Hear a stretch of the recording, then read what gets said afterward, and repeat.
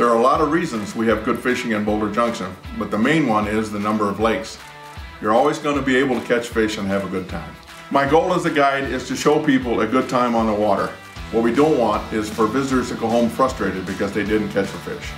If fishing is what you want to come to the Northwoods for, then hire a guide. They're going to take a lot of guesswork out of everything, and they're going to make your trip a lot more successful. We also hold free fishing seminars throughout the summer. It's just another tool to help people that come up here to catch fish.